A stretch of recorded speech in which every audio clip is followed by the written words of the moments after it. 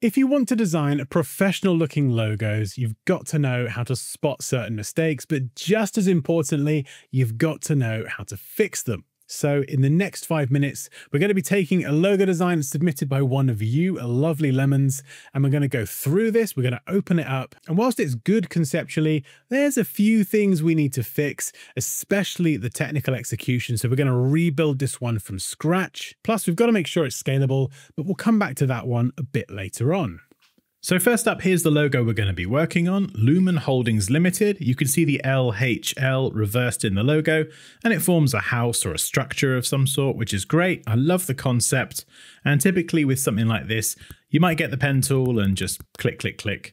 And honestly, this isn't the way to go. And I'm not saying that's how this was created, but there's definitely some inconsistencies with spacing. And we're going to recreate this from scratch and sort all of that out. So to start with, we're just creating a rectangle.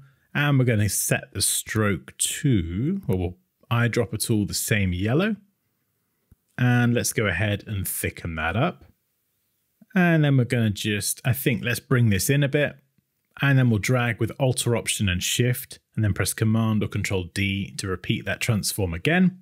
And each one of these is going to become one of the letters. So we have the L, the H, and then the L reversed at the end. So you can see already all three of our characters are the same width, so we have a nice consistency there. And now let's use the pen tool to finish off the letter H. And we can select everything, and then we can go and adjust that stroke weight. So let's make it a bit thicker. And then for the white roof piece, what we're going to do is grab the rectangle tool, click and drag, holding Shift and Alt or Option to make a square that is central.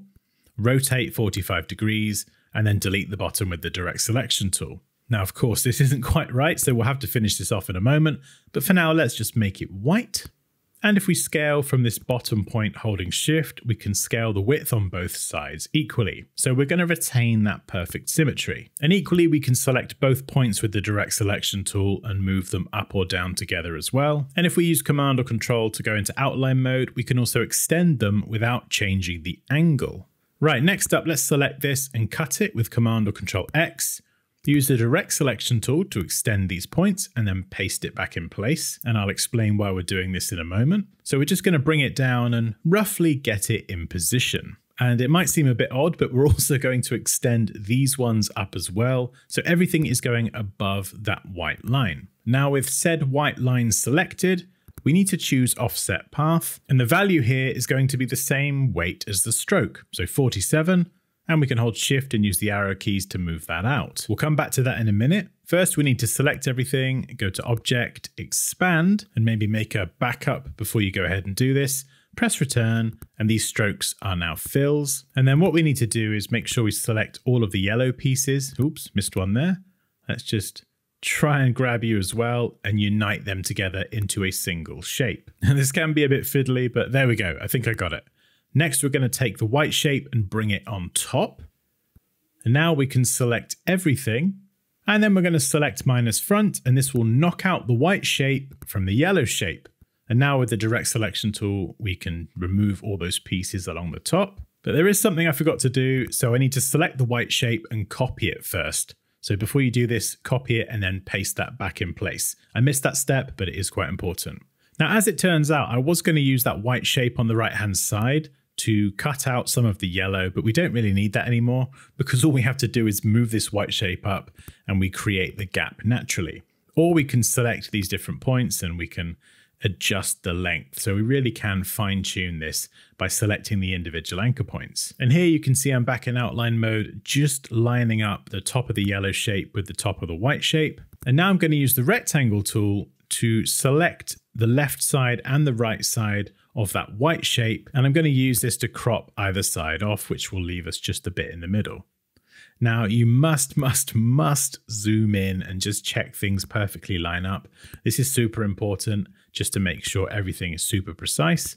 And you can see here, I'm just using minus front to trim off the left and right sides. And I think we're done with the original now. So now we have a super clean version of the original logo design, albeit a flat version as well. We could go and adjust the perspective again, but I think for this design it looks better and cleaner front on, and when you introduce the angle it makes lining it up and fitting it in website headers and all that stuff really difficult. And the great thing about this now, having this cleaner, flatter version, is we've got the left aligned version, but we can also stack this and have it centrally aligned as well. And it's very important with a logo design to be able to have the flexibility for different applications. So here's the before, and here is the after. And the tools and techniques that I've just demonstrated are pretty much the fundamentals that I use to create most of my logo designs. And if you'd like to learn how to design professionally, I've got my full course linked below. We don't just cover logo design, we do graphic design, icon design, lettering design, web design, logo design. Did I say that already? I think I said that. We do a lot of stuff. There's a link below if you're interested, but otherwise I will see you in the next one.